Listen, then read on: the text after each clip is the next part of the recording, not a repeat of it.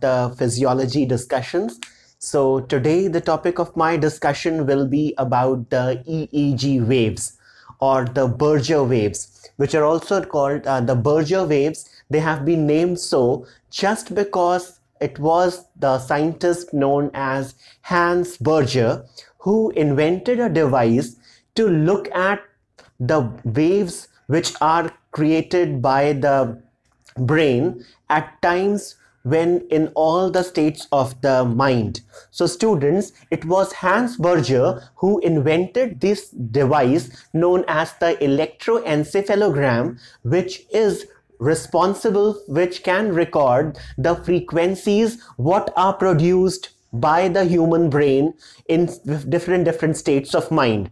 So students, beginning with, and since this topic is being very frequently asked in the various competitive exams or the PG entrance exams from different in various exams, it has been widely asked, whether it be the All India, whether it be the NEET PG entrance, or in the different competitive exams of the medical and the medical fields. That is very frequently asked about the different types of the EEG waves or the Berger waves. So students, the topic of my discussion beginning with the EEG waves, they are also called as, the full form for it is the electroencephalogram waves. That is the waves which are being produced by the brain. So beginning with the first wave, what is produced, it is the called as the alpha waves, and the frequencies what is there for the alpha waves, it is between 8 to 10 hertz. So hertz, it's the frequency over here, and the lobes of the brain what I have specified for each types of waves. The first, the lobes of the brain what are responsible where the alpha waves are produced, it is the parietal and the occipital lobes. So the parietal and the occipital lobes of the brain, they are responsible for the production of the alpha waves, and they having a frequency of 8 to 10 hertz. Moving on to the special characteristics, because the questions what are asked in the various PG entrance examinations, it asks you about in what condition. For example, they say the waves what are produced during a yoga or a meditation. What kind of waves are produced during a yoga or a meditation? Then we need to choose an option, that is alpha, beta, theta, and delta. Out of the four options we need to select. So that's why I'll be discussing about the features what are there in that particular type of wave. So students, the alpha waves, they are having a frequency of 8 to 10 hertz produced in the parietal and the occipital lobes, but the features what I'm going to discuss, you need to emphasize and make these points very clear. So beginning with, when the alpha waves are produced, it is always a synchronized waves. So the alpha waves, they are always synchronized. It is when the eyes are closed, such as in yoga or a meditation, the alpha waves are produced. The alpha waves, they are very regular waves.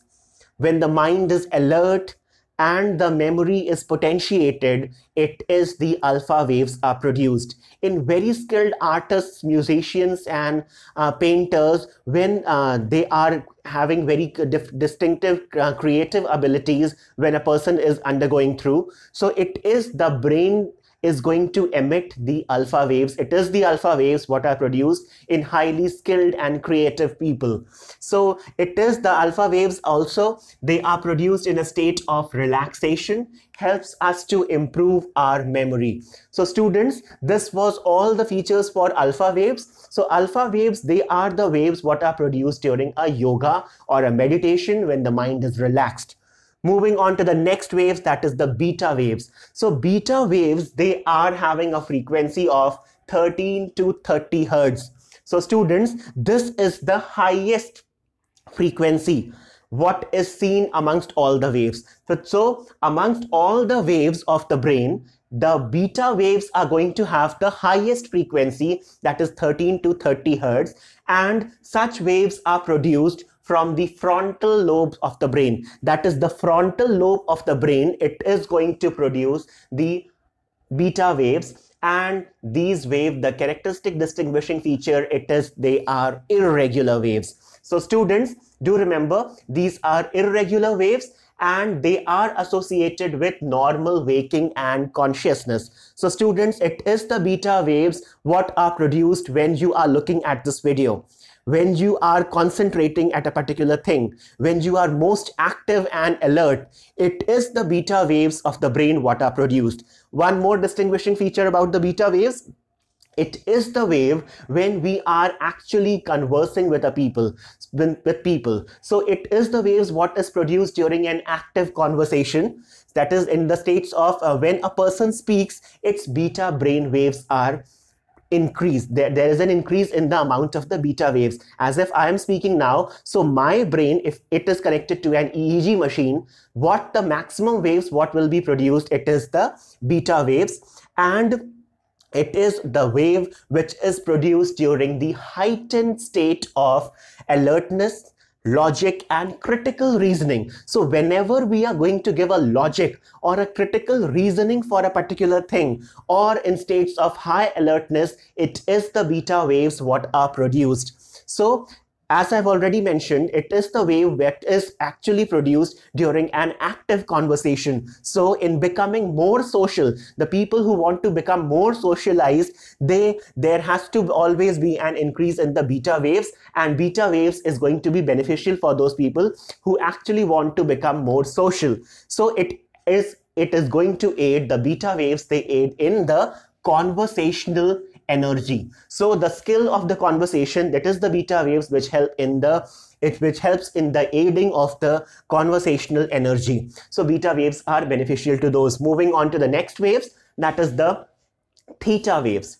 So the theta waves are going to have a frequency range between 4 to 7 hertz, and it is basically produced from the hippocampus of the brain. And it is the hippocampus, the theta waves, they are produced when the mind is disappointed. So students, do remember, it is when children they get disappointed, then it is when the mind is disappointed, that is the theta waves they are produced. And it is also seen in when there is a rapid REM sleep. So in rapid eye movement sleep, whenever it is during the sleep cycle. In the upcoming videos, I'll be uploading on the different types of sleep. So in the sleep, when it is the rapid eye movement sleep, that is the REM sleep, where the vivid dreaming procedure is there, where the vivid dreaming occurs.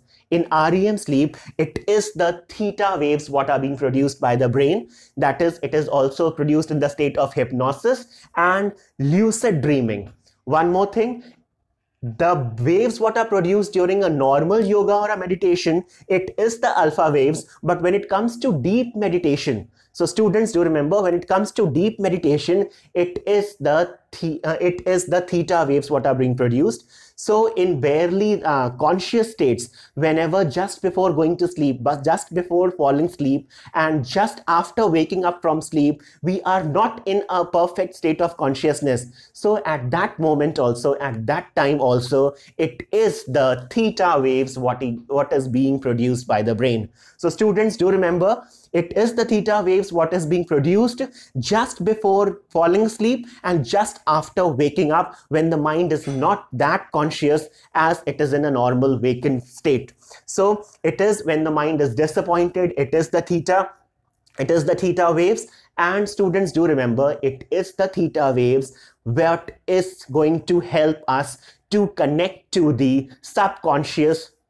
It is going to connect to the subconscious state. All right. So do remember, it is the theta waves what is going to connect us, what is going to connect our logical reasoning and thinking to the subconscious self. Suppose if I start believing that I am very handsome or very good looking, so when my logical brain is not going to accept it at the moment. So when it is going to get connected to the subconscious level, when it is accepted in the subconscious mind that yes, indeed I'm handsome. So it is the subconscious level, it is at the subconscious level when it is accepted, then as such it is the theta waves which helps us to better connect us to the subconscious mind. So students, do remember, when it is the theta waves which helps us to connect to our subconscious level, and it is in the long forgotten memories. Whenever we are recollecting about the long forgotten memories, we are recollecting the waves what are produced by the brain. It is the theta waves. And moving on to the last but not the least, it is the delta waves. So the delta waves are going to have the frequency range between 3 to 5 hertz, and it is in the state of deep sleep. So students, do remember, it is whenever we are going to have a very deep sleep, it is the theta, it is the delta waves what are being produced, and these delta waves are going to have a certain therapeutic effect. So just for instance, if I talk of, suppose I'm feeling very low, very depressed, I'm not feeling so well. So if I have a good sleep, if I sleep on for 6 to 8 hours, having a perfect sleep, and when I wake up, so my mind is all refreshed. It's all now feeling very well. It is not that feeling low as it was feeling before the sleep. So whenever we are going to have something very low feeling at heart, when very low and saddened, and after a long sleep, when we wake up, we feel energized and fresh. It is the delta waves what are being produced after a deep sleep. So the delta waves are going to have certain therapeutic effects, and it heals the disturbances. So particularly the delta waves, they are going to have a healing or a therapeutic effect. So students, this here I conclude with my topic of today, that is the EEG, the electroencephalogram waves, or the Berger waves. Students, if you do like my video, don't forget to subscribe my channel, and do press the bell icon so that you can be further upgraded about my newer videos. So students, this was very frequently asked questions in all the PG exams. Thank you for watching.